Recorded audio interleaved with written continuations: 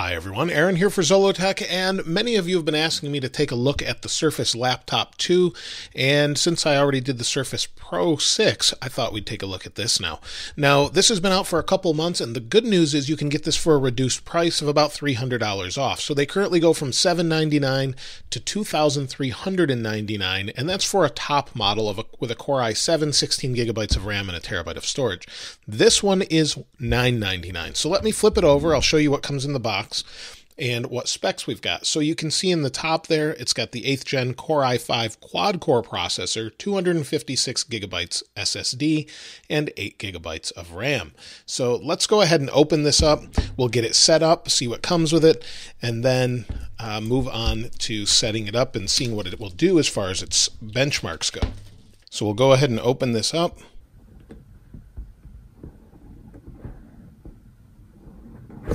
There we go. Let's set this aside. And here's the Surface Laptop. Now this is the new color for this year. It's in black, and we'll take a closer look at that in just a moment. Now in the box, we've got a little documentation, it looks like, and no stickers, but it talks about caring for the Surface Laptop. Let's move this aside and take a look at the power adapter that we've got. So here's the power adapter. We've got an extra USB plug in it, and then our wall adapter. Then you can see the magnetic connector there, and this is something I wish Apple would bring back, but they won't, and this is really nice to have. So here is the Surface Laptop. Let's go ahead and open it up.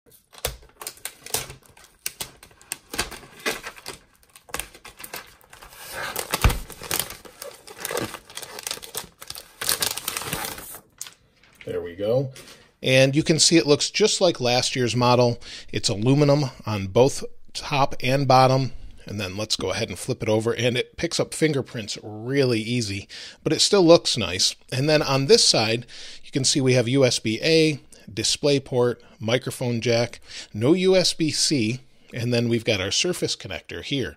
So it's pretty nice, just like last year's, but it doesn't have the modern adapters. You can get a USB-C adapter pretty inexpensively on Amazon to USB-A. So we'll open it up, and this is Alcantara, although it doesn't feel like Alcantara that you get on some of the other Surface devices, so it's hard to say if this is actually what that is, but it looks pretty good. You've got a nice glass trackpad and a really great keyboard, since they've kept the same one from last year. Let's go ahead and turn it on and get it set up. Now the keyboard has great throw to it. It looks really nice. It feels good. Then the trackpad is nice. It's glass, and it clicks on the bottom. You can't click on the top. And the overall build of this is really nice. It's very sturdy and feels very high quality. You can see the screen is quite reflective, but these are really nice displays. Let's go ahead and turn this on. Wait for it to boot up.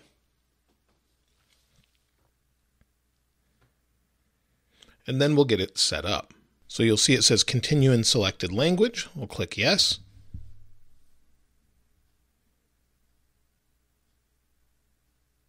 Hi there, I'm Cortana, and I'm here to help. A little sign in here, a touch of Wi-Fi. And we'll be able to set this up with our voice, so I'll do that. Use your voice or the keyboard along the way, and if you'd like me to stay quiet, just select the little microphone icon towards the bottom of your screen. If you need an assistive screen reader, press the Windows, Control, and Enter keys at the same time to turn on narrator. Okay, enough intro. Let's dig in. Now one thing to... Your region is set to the United States. Is that right? Yes. Yes. Your keyboard is set to US. Want to stick with that? Yes. Do you also type with another keyboard layout? No. Now let's get you connected to a network. That way you can get updates, apps, and cat videos as soon as possible. Now one thing to note is the speakers are under this keyboard and they're vibrating something. You can hear that a little bit. But let me go ahead and put in my password and we'll get to the next step. We'll click next, and now we have some important setup to do. Next up, the legal stuff. In short, You'll need to select Accept to use Windows. You can decline. We'll click Accept, move on to the next step. You have to do that physically. You can't do that with your voice. Or at least I haven't been able to. Type your email address or phone number, then follow the instructions to sign in. I'll catch up with you once that's done.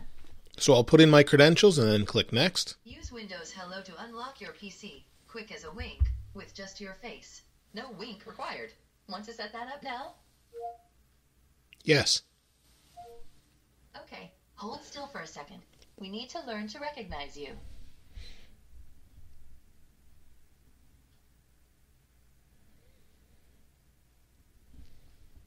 Want to set up a PIN? If you've never used Windows Hello, it's like Face ID for your laptop. It's definitely the best way to log in out there. Now let's link your phone and PC using a Microsoft app that can work some magic between your devices. We'll send you a text to get everything set up. Just type your phone number and press send. And I'll do this later. I don't want to do that now. Let's move on to the next step. Want to automatically save files and photos to OneDrive for some added peace of mind? Yes.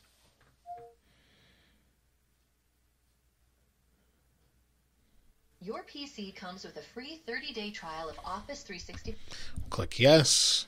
Hey, look, that's me, Cortana. Can I have permission to use the info I need to do my best work? Yes. These are the settings Microsoft recommends. Go ahead and review them and select Accept when you're ready. So everything looks good here. We'll just tap on Accept. Almost done now. We just need to get a few more things polished up for you, and Windows will be all yours. Looking forward to helping out. There we go. So it's set up and it's going to load the desktop. We'll wait a few minutes and we should be at the desktop, and then we'll take a look at some of the benchmarks and see how this compares. Now this should be faster than the MacBook Pro without the touch bar, which is similarly priced, or even the MacBook Air. So this should be a better deal, but you're lacking those Thunderbolt ports that you have on the MacBook. But either way, this is a great value for $9.99, but just keep in mind you can't upgrade this, so there's no way to actually change the RAM or the storage later on, and it's not upgradable. Like the Surface Pro, you have the micro SD slot. On this, you don't. So we're at the desktop. That was pretty quick. Let's go ahead and close this, and let's turn up the brightness a little bit. This goes pretty bright. Now, if you've never seen one of these displays, this is really nice. It's 13.5 inches corner to corner, 2256 by 1504 with 201 pixels per inch. There we go. It's customizing to how I have my PC set up, and it's just a really nice, beautiful screen, touch screen, but it is a little bit reflective if I had one complaint about it. But overall, it's a great display. So you'll see it comes installed with Microsoft Edge. That's going to be discontinued soon, or at least revamped to use the Chromium engine from Chrome. But let's get some apps installed. I'll make sure this is updated, and then I'll run some benchmarks. So I'll check for updates and see what we've got. It's probably going to take a while to update.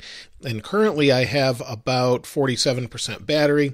These easily get you through a day if you haven't used one of these, and you'll see there are a ton of updates. So I'll get this updated, and then I'll move on from there and see what it's like to use and benchmark it. Now, it's been quite a while, and I installed all the updates that this had available for it. That took quite a few hours, and then I installed some benchmarks and some other things. So let's take a look at the Geekbench. I ran this already, and you'll see we came in at 3,349 for single core and 10,933 for multi-core score. And this is pretty good. It's okay, but the main thing holding this back is its graphics card. And the graphics card in this is an Intel UHD Graphics 620. The processor itself is actually pretty good. So let me go ahead and close that. And you'll see I have Cinebench open here. And I also have Intel's Power Gadget just to see if it throttles. Now, so far, I haven't seen throttling during tasks. So its base clock speed is about 1.8 gigahertz or so. And it only runs at about 2.1. It doesn't really get to its base clock speed. So let's go ahead and hit run. For the CPU test, we'll see if it throttles at all. It may, but it does have a fan inside as well. So let's wait for this to finish and see what we get.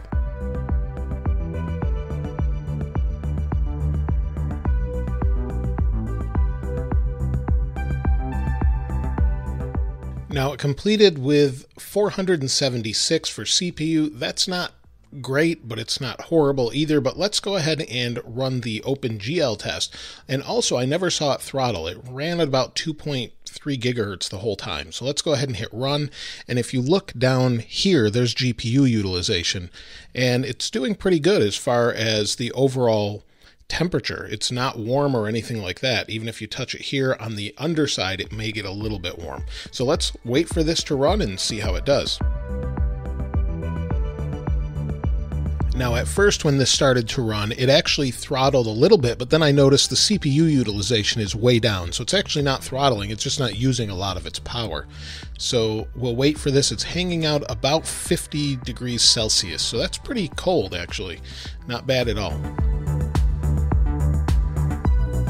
The OpenGL test completed, and it completed at 36.73 frames per second, if you can see up there. And that's pretty good. That's actually better than some others that I've tested, MacBooks and things. And again, the temperature never really went over 50 degrees Celsius. It's gone back down to 44 degrees Celsius. So let me close that. And then we're going to try the Heaven benchmark, which is more of a gaming benchmark. And then we'll try a game that everyone's going to ask me if it runs anyway. We'll try out Fortnite and just see what it runs at. So we'll click run here. I'll leave everything at default for now. Everything is on high. And we'll click run and see what Heaven benchmark does. So right now on its default settings, I didn't change anything. We're running at about 5 frames per second in the upper right there. So not so great. Normally when we get to the part where there's the airship, it goes up a little bit, and we're at about 8 frames per second, 6 to 8. It depends on what it's doing. So not so great there. And I wouldn't expect it to be very good at this. This is not really meant for gaming. So let's go ahead and exit out of this. Hit quit. Now, because many of you will ask anyway, we'll go ahead and open Fortnite. Now, keep in mind, this has not gone above 50 degrees Celsius. That's really impressive. I don't hear any fans or anything. It's staying nice and cool. So let's see if it runs this, what kind of frames per second we get.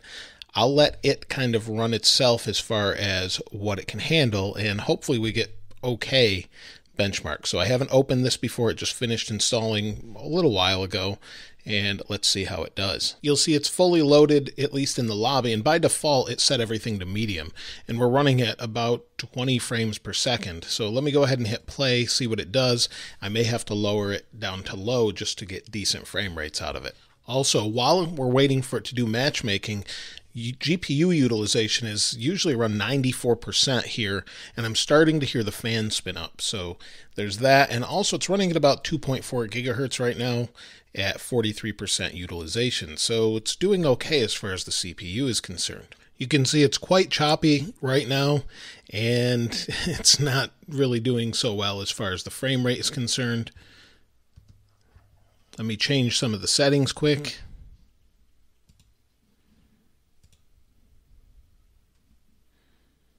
This is much more playable, although still kind of choppy. You're actually better off playing it on your phone probably for frame rate, and if you want a little higher resolution. It seems like it works, but it's not so great. So it's playable, but it's not anything that I would recommend when you're playing this. It seems like it's going to be okay in low resolution or low mode, but overall it's not going to be great. And I'm terrible at this game, so let's move on to the next thing. Now, as I said, during that Fortnite test, it actually spun the fan up for the first time, although we're only at about 53 degrees Celsius and it's coming down now, and you can see it actually thermal throttled a little bit. Once we got to that full CPU utilization and GPU utilization, it pulled back the frequency a little bit. For the most part though, it did really well. And then the other thing with this is something I actually miss when I'm using a Mac is the touchscreen. The touchscreen is super responsive, and it's great to be able to just use this as something that you have in addition to whatever you're doing. So if you want to open up Chrome, go to my website here, and let me move this out of the way. Go to my website, and it's nice and fast, but we can scroll through this. And this is really a productivity machine, just size things. It's great for productivity. Maybe you need to administer some servers, maybe get some schoolwork done with Word, things like that. you're not going to have any problems as far as those tasks go. However, if you want something for gaming, I would highly recommend taking a look at something like the Surface Book 2 or maybe even something from Razer. Now, I'm not so sure that this is actually Alcantara. I guess it could be, but it doesn't feel like the Alcantara of the other colors that they have available. So there's something different with the black color, and the device itself just feels great. Just like last year's, it's super high quality build. I used one for an entire year, the previous version, and liked it a lot to administer some servers and things like that. It was great for remoting into servers, running a bunch of tabs, having a ton of things open at once. Even with 8 gigs of RAM, it seems to handle it just fine. And then you get all the updates for Surface, and it was rock solid. The main limitation is really the ports on the side, although if you use this with a dock, that's what I did most of the time with a monitor, it was great.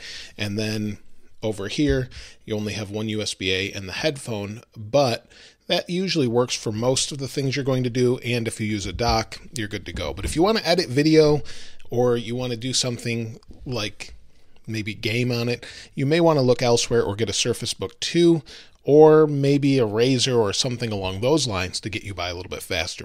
But when it comes to trackpads and the touchscreen and the keyboard, this is a really solid package that I could highly recommend to most people wanting a productivity machine. Now, additionally, if you are someone that wants to use a pen, it's not really easy to use a pen on this display, although the Surface Pen will work, as well as the Surface Dial next to it. But I found over the year of using the previous version, I never used the pen just because it was awkward to use on this display. It's better for a tablet style like the Surface Pro or the Surface Go. Now, if you haven't seen my Surface Pro 6 video, this is going to have the same internals and be capable of the same thing. And there's also the Surface Go, but I don't normally recommend that unless you want to do really light work. But let me know your thoughts about the Surface Laptop 2 in the comments below. And if you haven't subscribed already, please subscribe and like. As always, thanks for watching. This is Aaron. I'll see you next time.